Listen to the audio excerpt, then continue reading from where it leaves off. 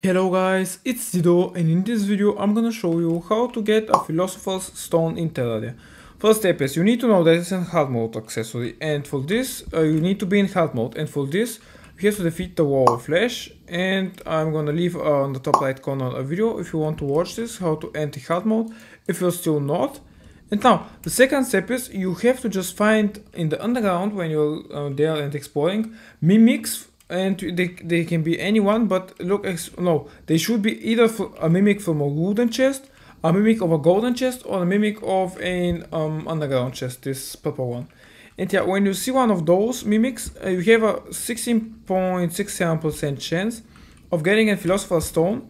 Now I will show you just a clip. It's maybe gonna be slowed down because I just built a farm for these mobs, and yeah, it just turned out that I can just find them really easily because of this farm, and I was also in journey mode and could speed up my progress.